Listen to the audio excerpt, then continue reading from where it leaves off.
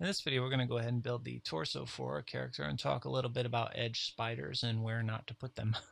So let's go ahead and get started. First thing we want to do is create our live surface. Let's go ahead and do the live surface setup, and then we'll go into our modeling toolkit and we'll go ahead and select our character topology and select quad draw.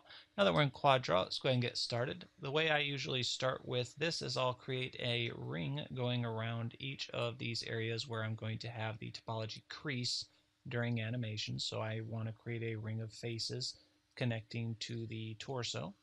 So I'll go ahead and do that first. And this one, I want to make sure I maintain that line going up the side of the character so I can UV map it in that fashion. And I'll go ahead and create some of these points going around this character topology.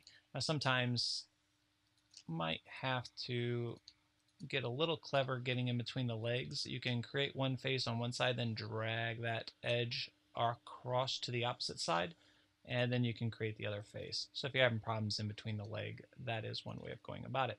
Then you can just go ahead and clean up that edge by just moving it back so it lines up a little bit better. Now that we have this ring going around this topology here, let's go ahead and add one going around the arm because we have this edge loop that's going to be creasing right here under the arm. So we want to add a ring of faces separating that from the rest of the geometry. Again, I want this edge to be set up to where I can have that line going right down the side.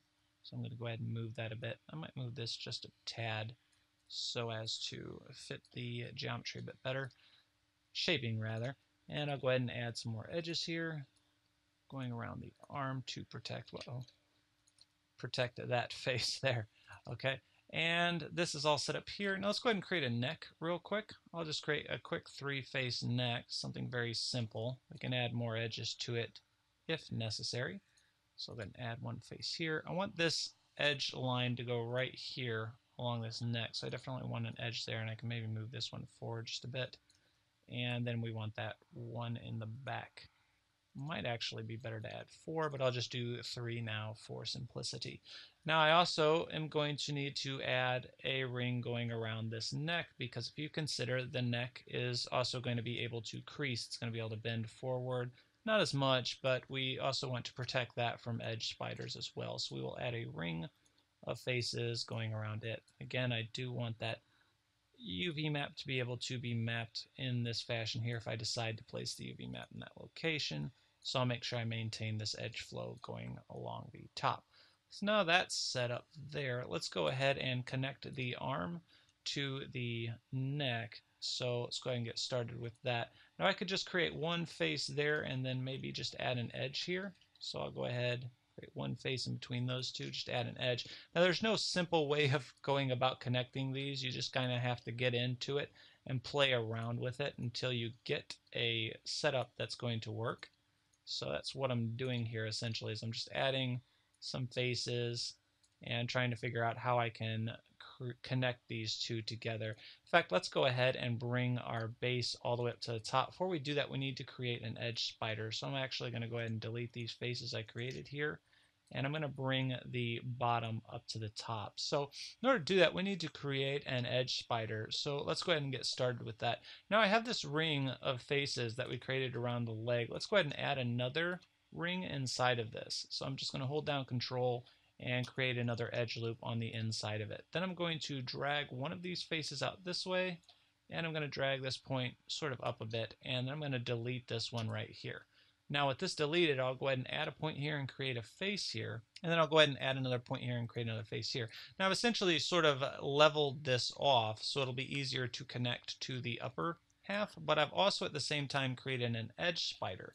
Right here you can see there are 5 edges connecting to one point. There are 1, 2, 3, 4, 5 edges, and they're all connecting to this one point. That makes this an edge spider. Now, if you look at the leg, in a typical formation, you're only going to have 1, 2, 3, 4 edges connect to a point. An edge spider is anywhere where more than 4 edges connect to a single point. Those are very important to watch out for because you never want an edge spider to be anywhere you're planning on creasing your topology during animation. This is very important. It will cause oftentimes weird malformations, weird shading on your model if you put an edge spider in an area where the model is going to crease. This leg is going to be moving up towards the torso, making this face sort of crease into this face and this face sort of crease into this face. And because of that, I don't want any of these points to have any more than 4 edges connecting into them. So I don't want spiders to be in this crease. Same thing with the arm, because it's going to be creasing right along this edge loop here. I don't want any of the points that make up that edge loop to have a spider in them. That's why I created this ring of faces going around them. Let's go ahead and create another spider back here. We'll go ahead and just delete this face in the back, and we'll do the same thing. We'll just drag this edge out here, and then we'll sort of drag this edge kind of up a bit, and then we'll add a point, create a face, add another point, create a face, and we've essentially created another spider right here. You can see I have 1, 2, 3, 4, 5 edges, so this is an edge spider. So you got to watch out for the placement of those. Just remember, never put edge spiders in a crease somewhere where your geometry is going to be collapsing on top of itself during animation. So I'm going to sort of move some of these faces around, make them smooth up. Now I'm going to bring these up to the top so I can get this set up. Now there's no perfect way of doing this. There's no exact science towards connecting the bottom half of the geometry up to the top half. It's just a matter of playing around with it and fooling with the topology until you get something you like. So I'm going to go ahead and connect these two up. And you notice I'm just jumping clear up to the top, and it's creating this huge malformation. It does not matter. I can go ahead and add an edge loop into it once I've got it up where I need it so I can work with it. So I'll go ahead and add an edge loop. You'll see it quickly takes the correct form. Now that's there, let's go ahead and start to try to figure out how I'm going to connect the bottom half to the top half. Now, there's no exact way of doing this. Again, it's just a matter of looking at it, analyzing it, and trying to figure out exactly where to put everything, and it can be tricky, I will not lie. So we'll go ahead and get into it. I'm just going to try to figure out how I can connect these points together. This one sort of goes along there. I can maybe bring this down. So I think I'll make this a little bit more simple to connect the two. I'll go ahead and delete this ring here. That's going to take some of these edges away, and I'll be able to maybe manipulate this a bit better. So I could probably add an edge there, edge there. Looks like this is coming together a lot easier than I expected it to. Now here we're going to wind up having a spider, and that's okay because we've separated this from this. I could even separate it further by adding another ring in here. So, and be careful you add it in the right spot. I could add another edge loop there, and then I can drag this out and sort of drag this in some. That'll separate it even further from that spider that I'm about to create when I add this point here. See, now I have a spider. There are 5 edges connecting to one point, but it is nowhere near this edge loop going around the arm right here, where it's going to fold down and these faces are going to crease into these. So I'm just being careful where I put these spiders. So that's good there. Now looking at this, it looks like I am going to run into a bit of a problem.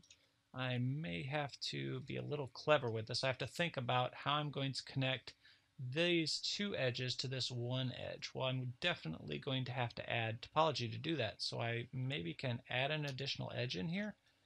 And then now I have 2 edges, so I can quickly form that in. And there we go. I have essentially created the upper half. Now I'll have to clean up the topology a bit, add some additional edges to sort of get them better divided. I might even wind up deleting a bunch of these edges and sort of adding them in one at a time. So try to line them up better. But again, this is a matter of something you can do in between videos. Just try to clean your topology up. And as you can see, I did manage to get them connected. And all I'm doing now is just sort of moving edges and faces around to try to get a better flow about the model, make it look a little more natural. Again, you can also hold down Shift to relax it, and that will sort of help it bend to the geometry that we are shaping on our live surface. So if you hold down Shift and sort of move across it, you can sometimes get a better shape that way.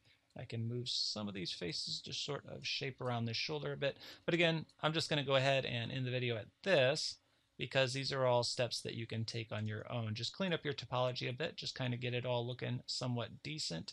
And in the next video, we'll go ahead and talk about how we can quickly straighten up all of these vertices going in between the one side of the model, so that way we can quickly mirror it from one side over to the other side. If you have any questions or comments, please post below the video on brainpoof.com and click subscribe to follow us on YouTube.